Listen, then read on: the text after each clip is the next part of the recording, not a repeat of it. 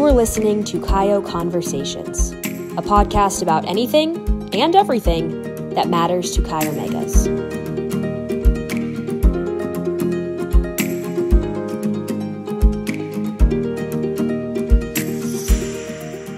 Hi, everyone. Welcome to another episode of our podcast. Thank you for joining us. I'm Leslie Harrington, CEO for Chi Omega, and today we are talking to new alumna Ansley Bilyeu, an initiate of the Gamma chapter at Florida State University, where she served as GTB and as a recruitment counselor with FSU Panhellenic.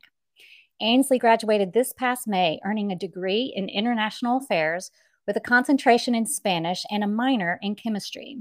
She grew up in a Navy family, living in Japan as a child and traveling frequently throughout her childhood, fostering her love for different places, cultures, and purposes. In high school, she started a club that raised funds for Dreams Come True, a wish-granting organization just like Make-A-Wish, Chi Omega's national philanthropy. And in college, she went on to establish the Maji Project, a student organization committed to fighting the global water crisis through education, service, and fundraising. As the founder and president, she led the organization in various community-wide initiatives, including fundraising for 120 portable water filters to be sent to a Tanzanian village. And her servant's heart doesn't stop there. Ansley has devoted her time and talent to multiple service organizations in college and continues to do so today. She's currently applying to medical school with the hopes of one day providing care for the medically underserved in the U.S. and abroad. And she will be spending the next year working as an English teaching assistant in Valencia, Spain. So, Ansley, we are pretty thrilled to have you with us today. Welcome to Kayo Conversations.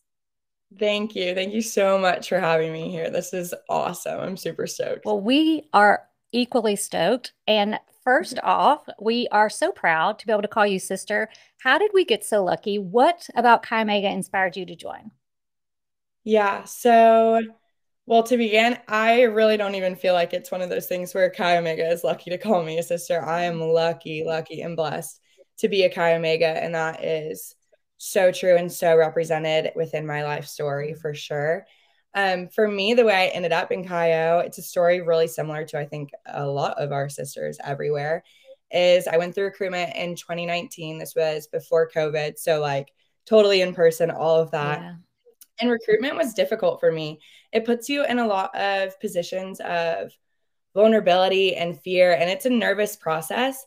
And Chi Omega was the one place that met that vulnerability with comfortability and authenticity. And I truly felt like I was talking to friends, and we talked about super simple things. And then as the week got on, we got to talk about my passions, because Chi Omegas are the type of people who ask you about that stuff.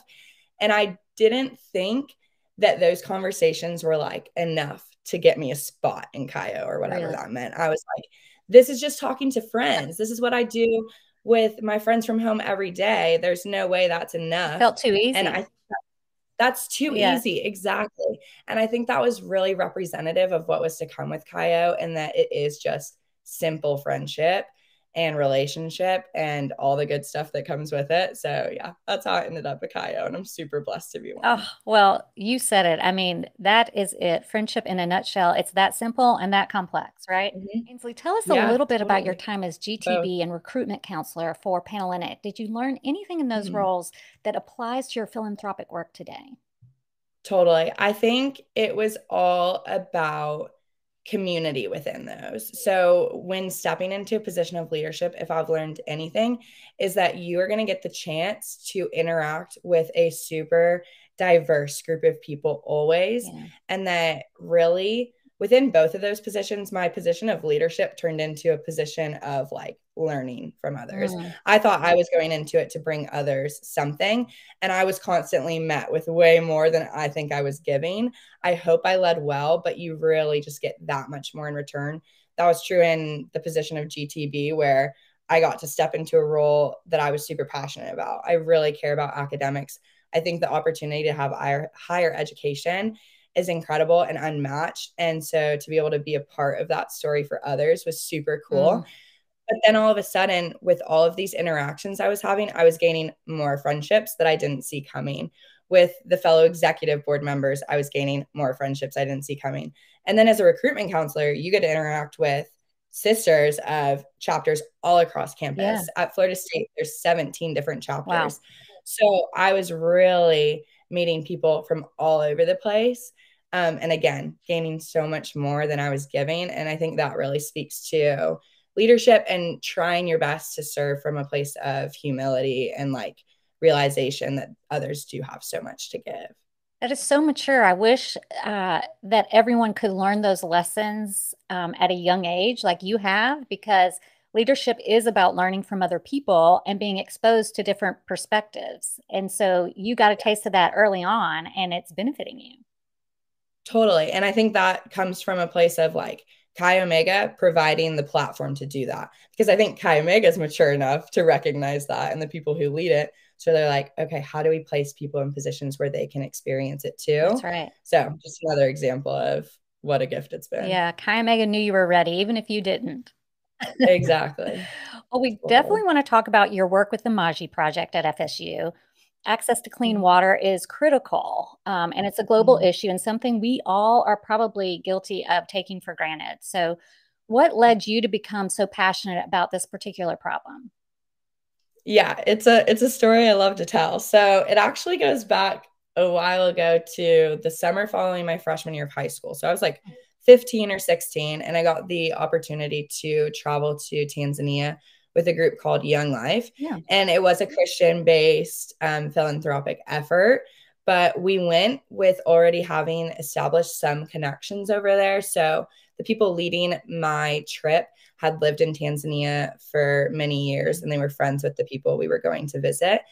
And so I had the opportunity while there to spend some time in the city, but then also we drove 3 hours out to the middle of nowhere in northern Tanzania where the Maasai tribe lives. It's the last semi-nomadic tribe on earth, meaning that they don't stay in one place. They move with their cattle as the seasons change. And so while there, I had the opportunity to kind of live amongst them for a week. They live in these things called bomas, which are like hedges of thorns. And within the boma, it's like a big circle. If you look on Google Maps, you can like see the little circles. Really? And then it's super cool. And then within them is their huts. So we brought our tents into the huts where the huts were, and we got to kind of live amongst them for a week. And I was a part of a medical clinic there. We helped lay the foundation of a school. But really, we just got to know the people there my freshman year or following my freshman year. And I didn't understand the gravity of the situation yet. And then I returned following my senior year of high school, having already established these friendships and really caring about the people there. And at that point, I think I'd grown a little bit wiser. So I was able to see what they were facing and I felt the gravity of it for the first time. So a story I really like to tell is that I was playing around the Boma one day with one of my friends, Kimani. He's like a 6-year-old little boy. And he fell over, scratched his knee. And as we would do instinctually, as people who take water for granted, I was like, oh, come with me. Let's go to the little water spigot that our team has. And I'm just going to clean off his knee, slap on a Band-Aid, call it good. As we all would. So I brought him to the little water spigot. I turned it on and his eyes lit up. And he was amazed by this water. And then all of the other kids around camp started flocking to the water spigot and they were playing in it. And I just didn't understand why so much joy was coming from something that I thought of so instinctually. Yeah.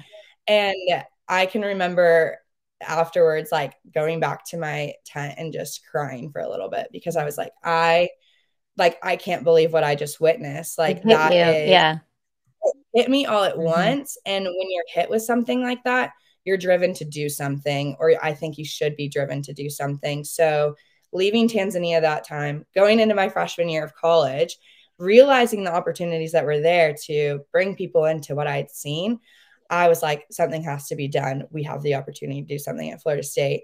And then within Chi Omega, it just expanded even more.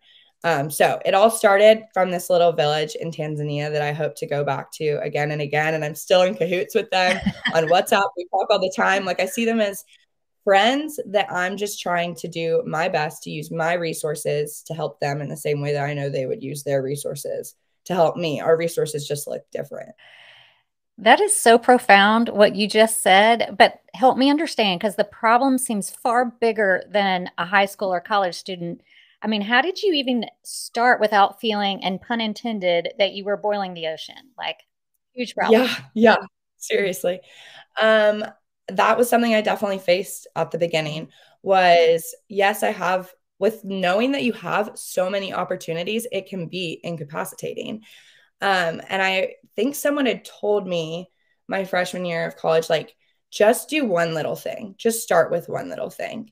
And I was like, okay, my one little thing is going to be signing up to make a student organization. Yeah.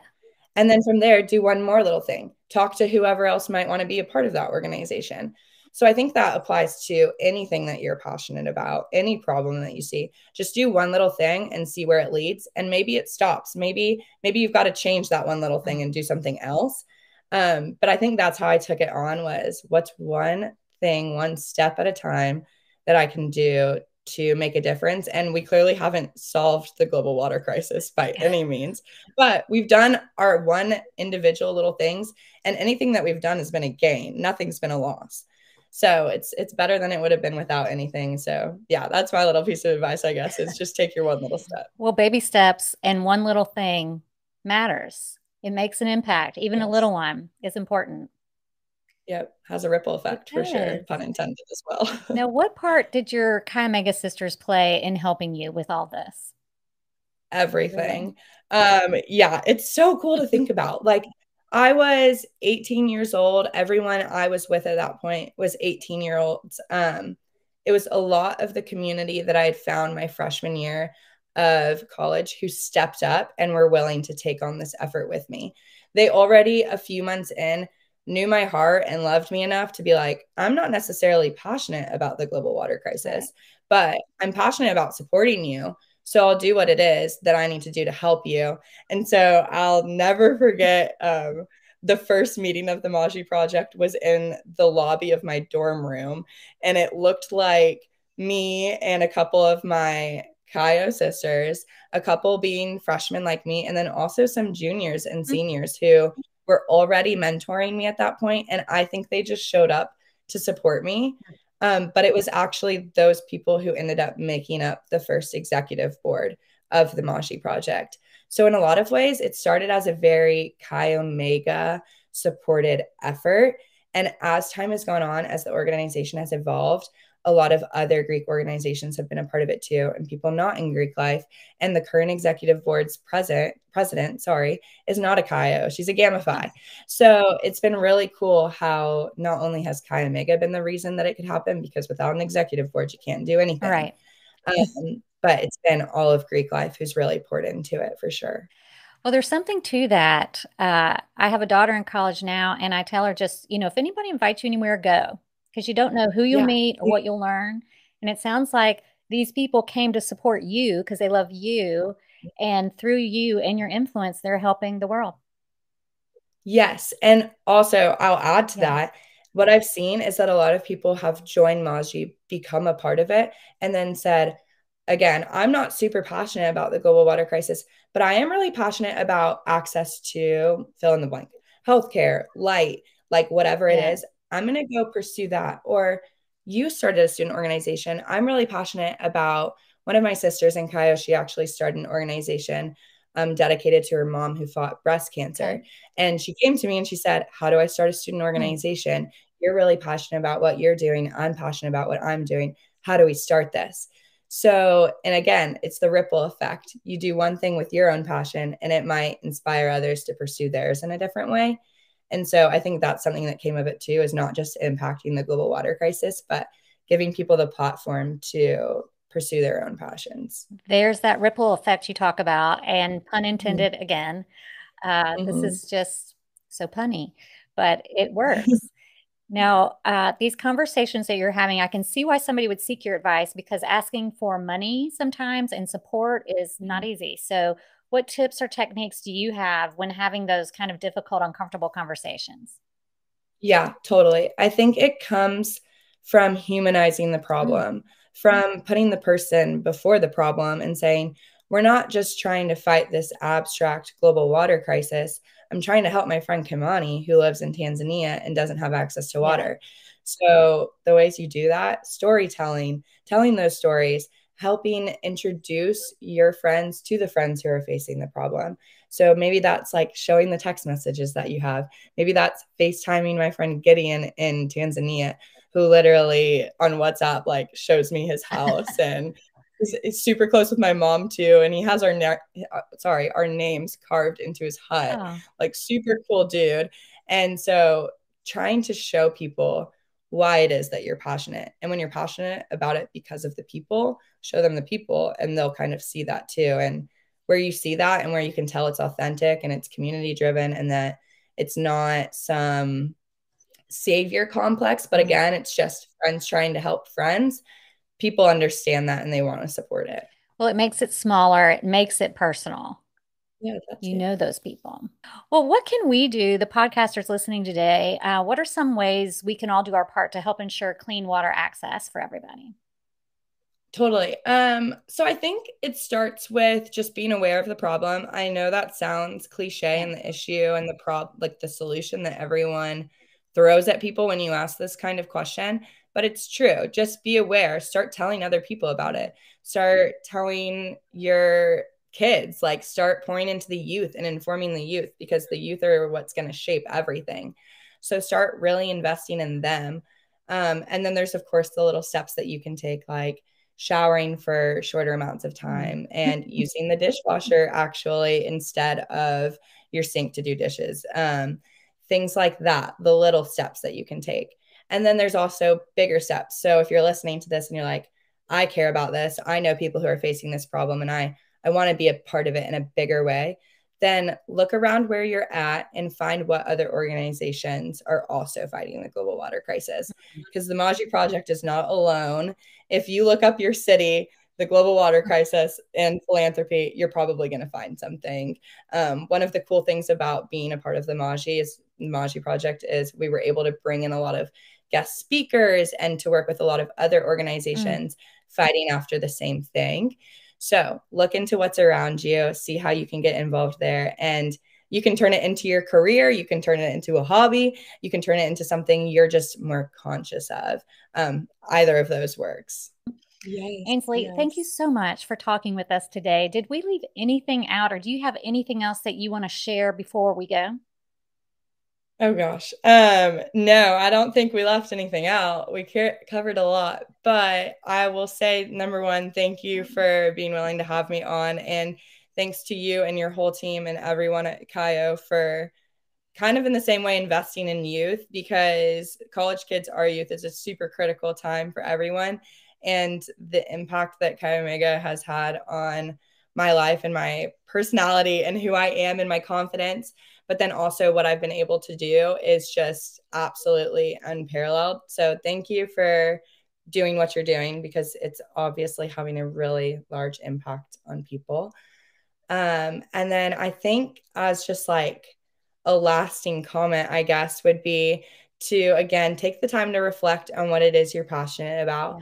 Doesn't matter what it is. It doesn't need to be a philanthropic effort at all. It could be growing plants or brewing beer. I don't know. Like it could literally be anything, but just figure out what it is that you're passionate about and then chase that, because with passion and purpose comes plans, and then plans comes change, like we talked about. So I think figure out what you're passionate about and really chase after it and bring people in to do it with you, because it's more fun with community too.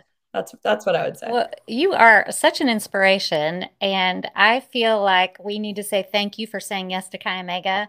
What a wise investment, pun intended again, Chi Omega has made in you, and our podcasters have made listening to you today. If you haven't already, be sure to follow us on social media, because I want everyone to like, comment, and share CAIO Conversations with your friends.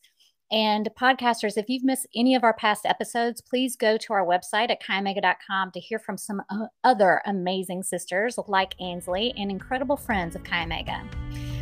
If you know of somebody with a great story, please recommend guests to us by emailing chiomega@chiomega.com. And thank you for tuning in. We'll see you for another CAIO Conversation next time.